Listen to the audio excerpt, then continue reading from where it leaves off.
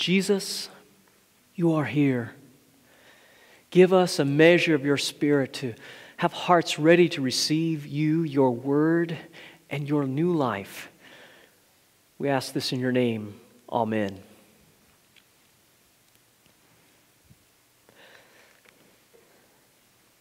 There was a fox, and he was going through an orchard.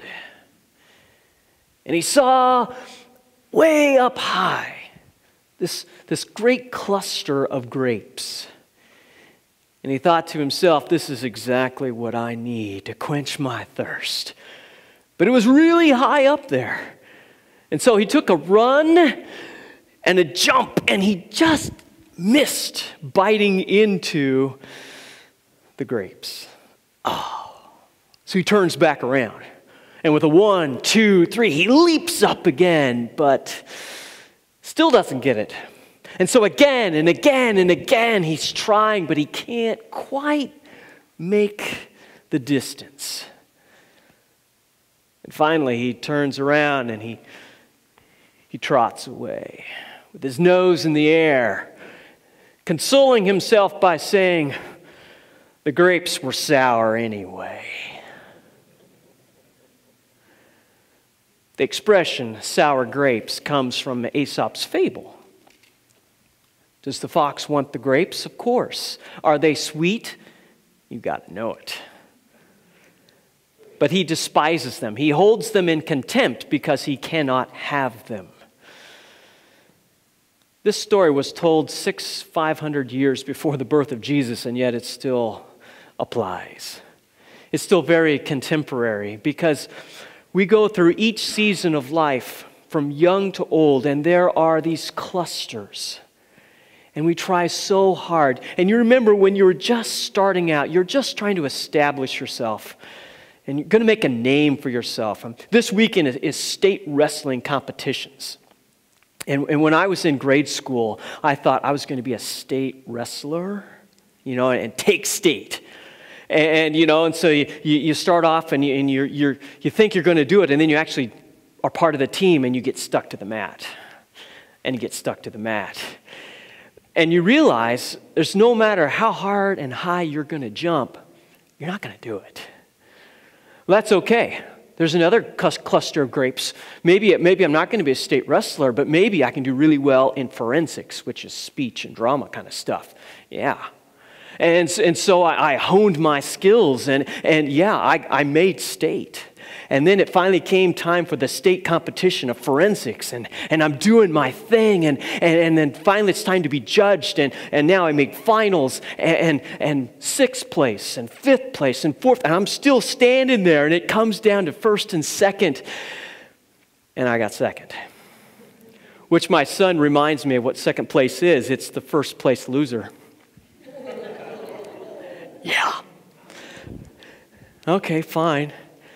But there are so many more clusters of grapes, and we just keep leaping for them. I'll make a name for myself as in business, in school, in my neighborhood. I'll find the woman to marry, and finally, in all of these different clusters, sometimes we can reach them, and sometimes they're just out of reach. And so many of them are out of reach that even as a 47-year-old man, you're still looking back going, why wasn't I a first place? You're still contemptuous against the clusters that you couldn't quite reach. You see, it's not just the seasons of life, but there are all kinds of grapes out there, and some of them have to deal with our family relationships. As a parent, if you told a young couple that, okay, now this child that you're having, this little one you just love so much, you're going to worry about this child for the rest of your life. If parents knew that, I'm not sure they would have kids. Because you're thinking, as a husband, as a dad, you think, okay, we'll just get them out of the house and they're on their own. But that's not what moms say, right? No, they worry about everything, and it just never stops. That cluster of grapes is out of reach where they're just going to be okay because they're never going to be okay for everything. And then there are family relationships, and you think, well, once we get past this, then things will be okay. And then once we get past that, conflict, then we'll be okay. But the grapes are out of reach. They truly are too high for every one of us to get every cluster. And so we hold them in contempt. I didn't want them anyway, but they were sour. And we may not say this to ourselves, but we have a whole lot of other variations of sour grapes and holding these things in contempt, because if we can't get the grapes, then we might just hold ourselves in contempt. Why aren't I fast enough, strong enough, smart enough, clever enough to get all the grapes that I want? Why can't I? And so each of these grapes then, we find ourselves like the fox with our nose in the air. Now, we come to church though, and we find some comfort, some help in these contemptuous grapes and the problems of life and everything that's not working out. We come here and we think, well, I will follow Jesus. You know, and I'll come to church and do the right things, and maybe the right things will start coming my way. And so we hear words like these from St. Paul. You know, we even glory in our sufferings. It's like, I can't reach all those grapes. Woohoo! You know, and it's a good thing. And here's why it's a good thing. Because, well, suffering produces perseverance. And perseverance is a good thing, right? But it's not done. Let it do all of its work. Perseverance produces character. Ooh, character sounds like a good thing. And then character produces hope. And hope, oh yes, does not disappoint us. And so we hear things like this in the church, and we think, okay, in all these grapes that I'm trying to get and all the difficulty and the sufferings of my life, it's going to be okay. I've got this encouragement. But it all sounds kind of like one of those hang in there baby kitty posters, you know. It's just, that's about all the good it is, because you really want the grapes, you know? And no amount of just hang in there, baby, is really helping you get at them. You know, well, maybe you just need to try harder. Maybe you need to jump a little higher. But the reality is, somebody keeps moving the bunches. Somebody has placed the grapes beyond your reach, and it almost looks like it's intentional. Consider that for a moment. Who could have done that, and why? You see, suffering does not have in its end goal. God has not placed these difficulties and struggles in your life so that you will finally learn something. So that you will finally see, oh, well, here's how it all makes sense. You know, here's the good that God's going to do out of the suffering. Yes, you may learn something in suffering. And yes, God may do some good things when it's all said and done. But really, that's why He brings suffering into your life? Couldn't He use some other things to teach you? Couldn't He still bring good things apart from suffering? No, there is a reason for suffering. And this is the reason. I've studied all the theology, all the religions of the world. And I have the answer. You ready for it? Here it is. I'm not God. Because if I was God, every branch would be right here, and I could just take the grapes. Every family relationship that wasn't working out, I would just take the grapes, and then there would be this great respect and harmony and love between all family members. And everything that I ever tried to do, well, I'd be able to accomplish it. If I was God, right? Suffering confronts us with the reality, and it's universal. Everybody, no matter what they believe, no matter who they are, what part of the country or the world they live in, is confronted with the reality, with suffering. Oh yeah, I'm not God. Well, that great epiphany and that great learning really just kind of depresses us. It's like, oh, wait a minute. Okay, so I'm not God, and there's still going to be suffering in the world, and it just kind of leads to a little more contempt. It's like, oh, wow, the grapes are just sour. And it wouldn't be all that helpful to know this unless we heard from Jesus. And we hear from Jesus today that He's going to suffer.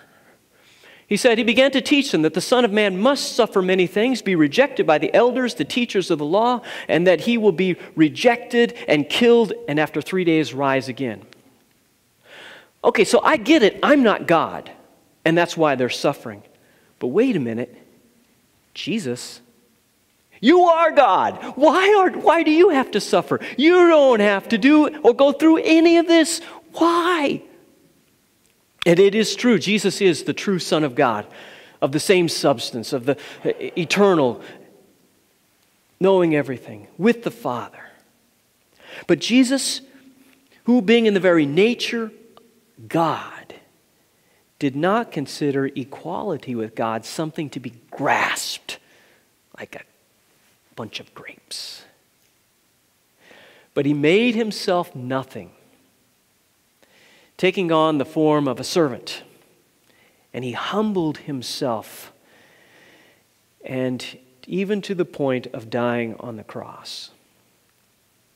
Why? You see, it's true that you and I are not God. But the truth is, we have one.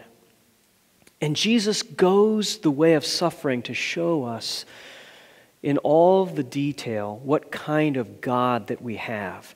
He entrusted Himself into the hands of God the Father. And so that the very worst would be done to Him in this life, and that all of His close family relationships, they would abandon Him. His closest friend would deny that he even knew Him. Another very close friend would betray Him to death. Those who should be in the inner circle of the church and the worship life should have embraced Him. Instead, they make fun of Him, they spit on Him, and they accuse Him of all kinds of false allegations. And there in that false and everything that was wrong on that night, they placed Him on the cross. And Jesus entrusts Himself to His Father. He would endure all of this suffering and everything. Why? Because of what He believed, of what He trusted. My dad is good. My dad loves me. My dad will take care of me.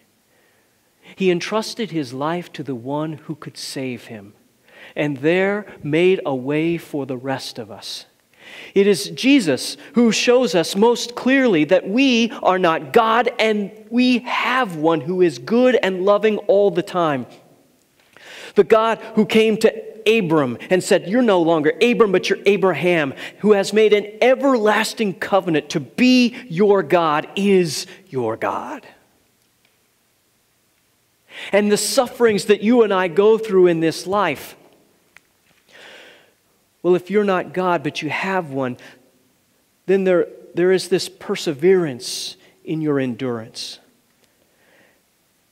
As I am convinced with the faith of Jesus, as I see Him going through suffering, so there's a humility in me that I can go through whatever this life will bring to me, because I have a really good dad, a Father in heaven, who has filled me with His love, who has given me His promise to never leave or forsake me. I can wait on Him. I don't have to have my time. I don't have to have my way. I don't have to be God. I just have to have one. And you do.